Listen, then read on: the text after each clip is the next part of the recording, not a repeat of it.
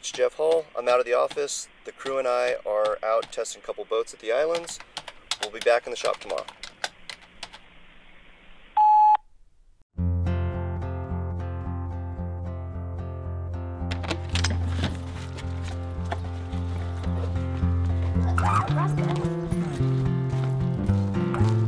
I don't really know when I'm off work and on work, to be honest. Because I'll come home and I'll research something, and it's for work. That's me. I don't feel like we're working when we're doing this stuff, because it's so much a part of who I am and what I want to do, and we're lucky to be able to do that.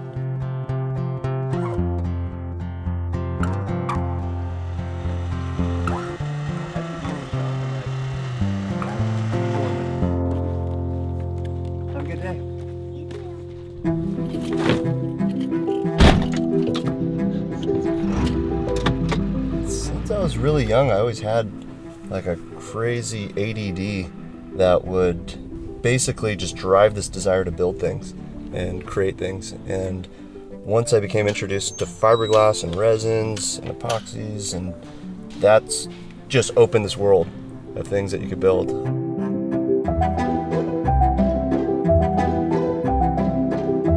A friend of mine, Pete Worster, he owns a snowboard factory, and I was able to work with him building snowboards for a season, and that just blew my mind. Having that knowledge from the snowboard stuff kind of propelled me into building surfboards. I never thought of boats being something that would replace surfboards. I always just thought of it as another avenue of how to use fiberglass and build things.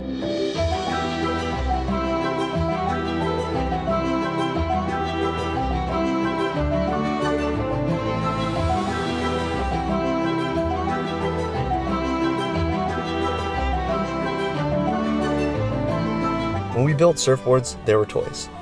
Building boats, they're toys. That's what drives the excitement of it. That's what, when you smell the fiberglass, you smell the resin, and you see it kick off, you know that you're one step closer to that goal of that boat hitting the water.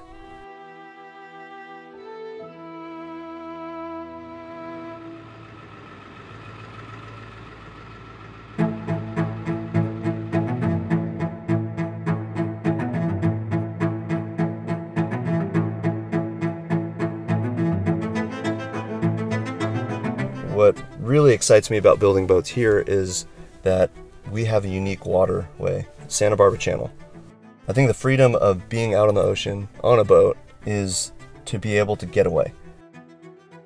When you go out to the islands, you could be out there and see nobody and just be in nature. Being a part of the community that has these boats, there's so many variables of what you can do. You can be fishing, you could be diving, you could be hiking, you could just be exploring. You feel like you're going to Jurassic Park.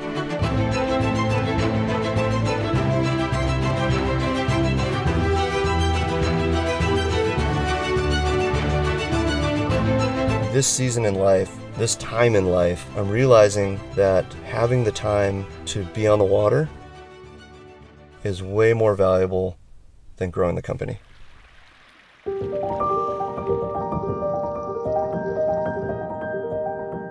We live in a world where everybody's just trying to crush it and make the most money they can and maximize everything.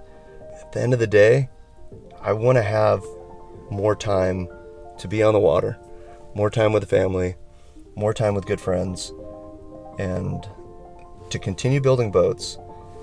And those boats are my vacations. That's what I'm trying to shape the next 20 years to look like.